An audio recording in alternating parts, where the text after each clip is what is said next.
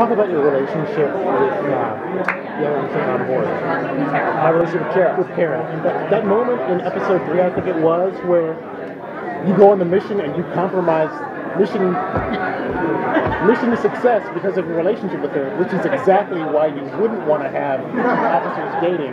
That's that moment where you say, "I love you, stay away from me." And now that's become a hashtag thing on Twitter. I have that hashtag, "I love you, stay away from me." It's a complicated relationship, and it's a complicated scenario, because all of us, within our fabric, there's love. And all of us want love, and we yearn for love, and we need love.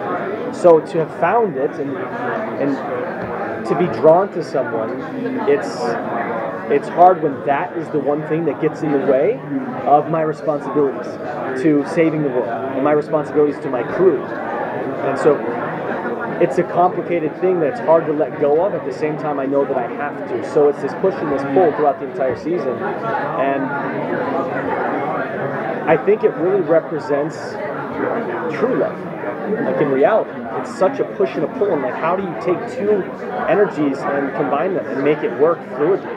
A lot of times it's difficult, and it's not as easy. So I feel like this is just another way of showing love hurts, but you gotta go for it.